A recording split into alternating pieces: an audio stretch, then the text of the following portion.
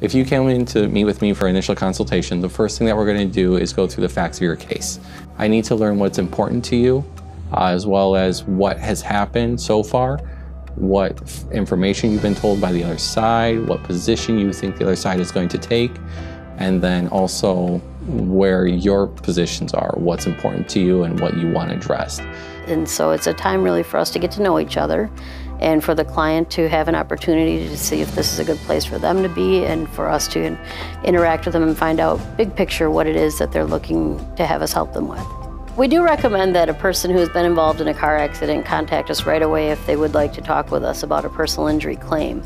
It's very important that they have some guidance right from the very beginning about what types of documentation, for instance, to have and that type of thing. So it's very important that a client contact us as soon as they're able to.